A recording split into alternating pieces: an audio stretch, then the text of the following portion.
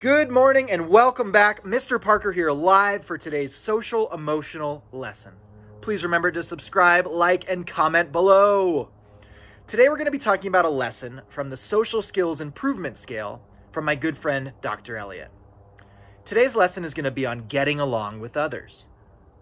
So getting along with others could mean nicely playing together, or just playing with other people, or being positive, and it could even mean just talking with kind words.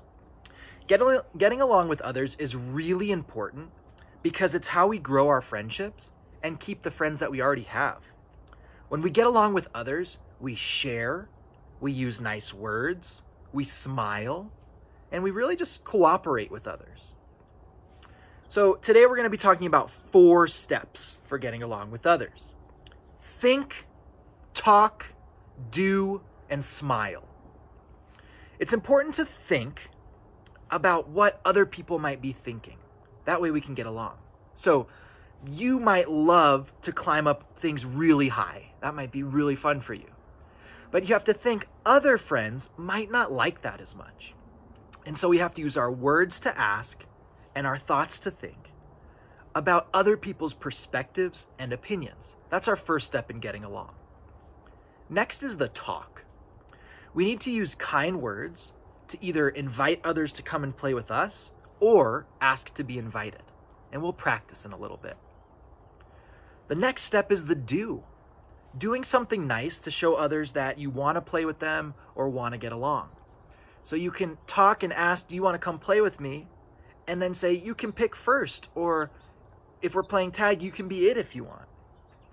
And the final thing is the smile. So the smile is our body's way of saying that we're friendly, we're wanting to get along, and we're wanting to play. So remember, we've talked a lot about our body giving cues and clues.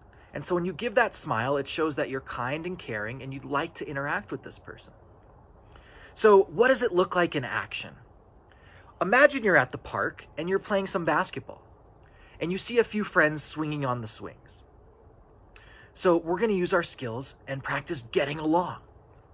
So the first step is to think. You think, I wonder if they like basketball.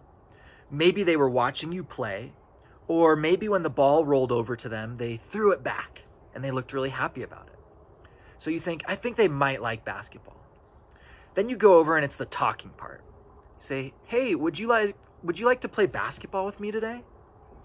And then you can have the do piece, which is you guys can pick first, or it's your ball first.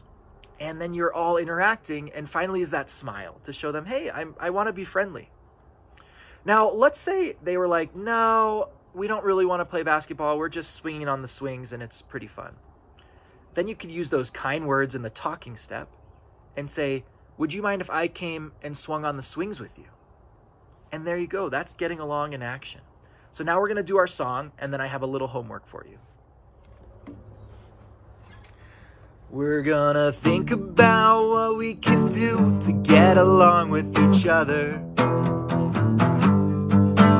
We're gonna talk nicely and use kind words, yeah.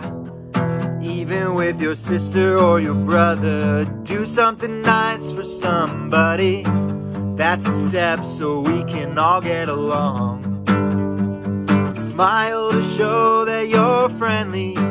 Maybe invite your friends to come sing a song. This is how we get along with old friends and new ones.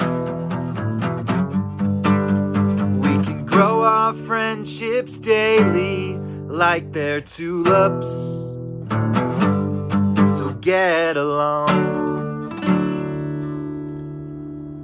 So for homework today, I want you to practice those 4 steps of getting along.